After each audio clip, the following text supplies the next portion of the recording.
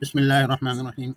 Assalamu alaikum viewers. Welcome to this video in which we are showing you how you can quickly get connected to your SAP profile and to your SAP account using your own credentials, which are stored through this button into the worksheet. And then all you need to do is just log on.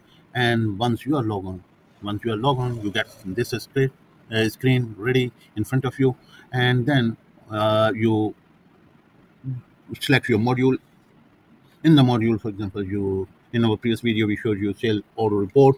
So sale order report uh, builds uh, a variant list automatically, whatever are their variant for this T code, right? And uh, even if you remove this, for example, let me clear it. I clear this cell for you and see the first clear all. There has to be some clear all, or you can use, for example, clear something. Copy this to paste in it, so that you have no variant in the beginning, right? You have only one thing that's ready here. Okay. The next thing you do here is that when you execute, just mentioning that the T code you have, so the variants will automatically get appeared in here. So it is taking you to there. Now it is building it has taken all the variants and then downloading whatever is the report available for you, right? When you get back, so you will see that this is the download. The rest you can continue with here, right? So the next thing is that you get back to this port, and you should be able to see the variant list, right? When you switch to some other module and you get back to it here, for example this one, so the variant list is already available in here, you see, because you have a sheet ready here which contains all the reports having all the variants. Whatever the reports you run, the variants are listed in here, and you will see that these are the variants. Hey, now for example, you have this one. You choose this variant. This is a variant, right? And with this variant, you want to execute it. You have the SAP ready in here. All you need to do is just click execute. It will take you to exactly the variant which you have chosen, and it will download the report for you, right?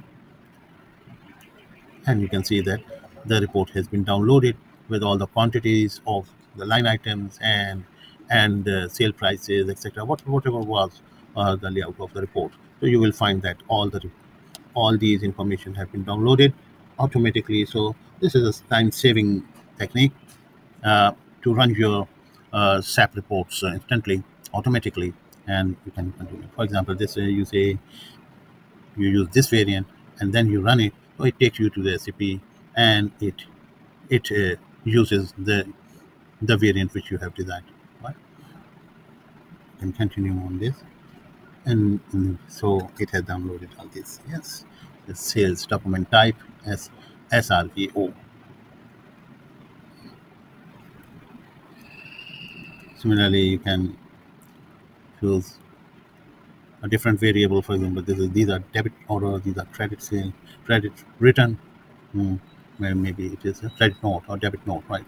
So this is the debit note, for example, and you run it, so it takes you to the SAP, and it is doing its job, right? And these are the debit notes, right?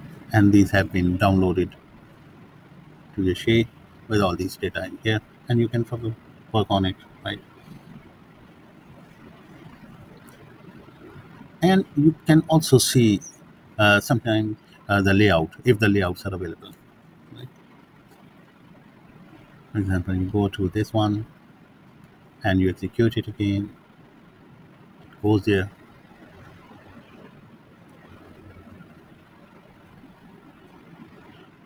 Yeah, it's a wonderful tool. It's a concept I try to give you, that using this concept you can customize any of your T code execution using any of the variants, and uh, download the data directly from the SAP. and then further you can use that download to pass on the system to any other subsystems you have, so that they take this data and build report on it, right? So as we have done this with the variants, we can also do the same with the layouts as well, right? So these are the reports for which we have uh, these variants, and there are certain layouts available. Yeah, these are the layouts, date wise, for and if you go to object oriented group, and this is a, and then you can say that in the ABAP you can have these reports date wise, and this, so these are the layouts. So let's try some other report. Hmm?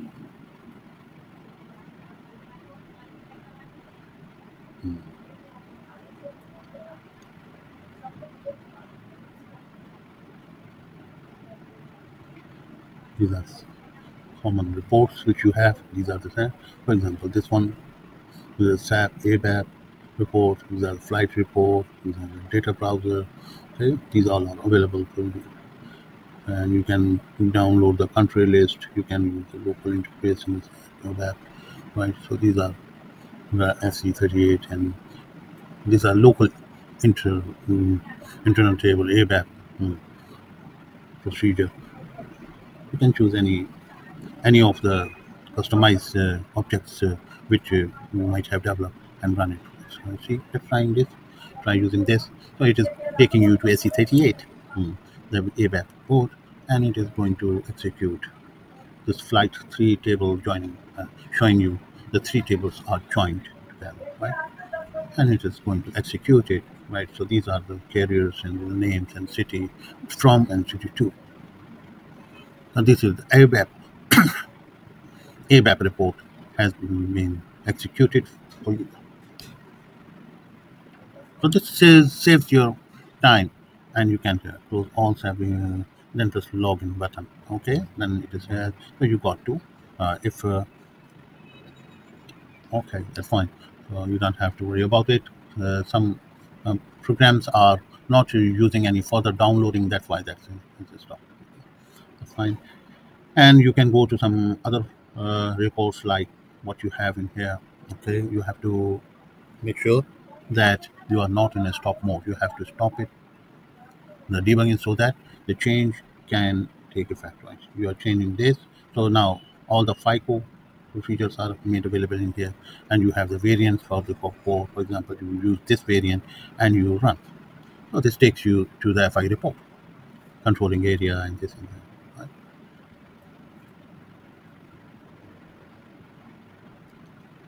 Okay, so since the information is incomplete, what you have given in here, so that's why uh, it is stacking up. Okay, so why not you give some fiscal year, because the financial reports are supposed to be on financial year basis. For example, you say 2019 to 2023, for example. Okay, and you execute it. So this is going to take you to the SAP.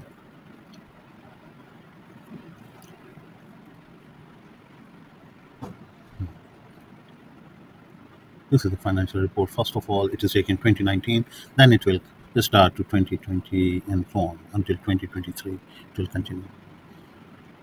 It's extracting the data, extract it, downloading it, and doing some comparison and using the variants which you have selected, the layout which you've selected in this. Yes, so this is done. And the next it will, once it is completed, it will proceed to the next year and so on. Okay, because it is failing in getting a certain uh, means it is unable to perform. So these are this uh, is not yet complete. So we have to uh, work on it, so and complete the job, so that these errors are addressed, right? So let's just stop it, and use some other program like to FI. So these are the vendor payment history, for example, right? And okay, and we say run. So this time it is going to go to the FI report.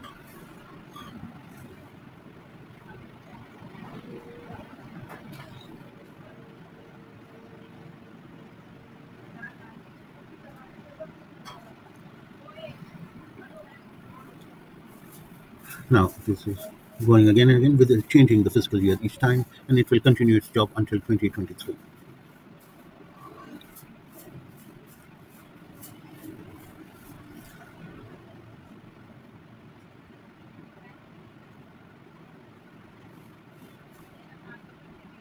This is 2023, and now that's it. It's going to finish its job. It has done its action, and now you can see that it is now doing the comparison, making a consolidated report for you, showing all the years, and then you can use your filter to figure out particular account movement, etc. You can do it. Right? So let this settle, and once it settles down, then you can uh, further do the analysis on the downloaded data.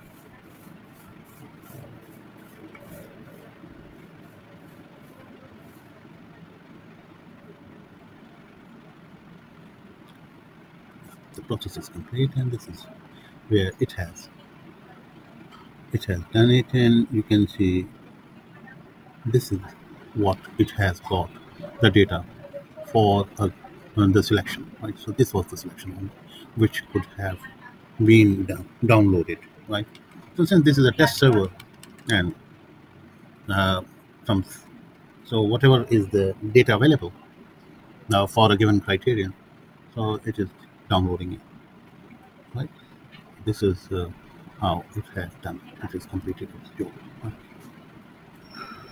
Okay, and if you, for example, change a report, for example, from customer, you want to see the customer balances in local currency, for example, for 2023, and you can run it. The same report can be executed, and you will see that it will use 2023 because you have shown it.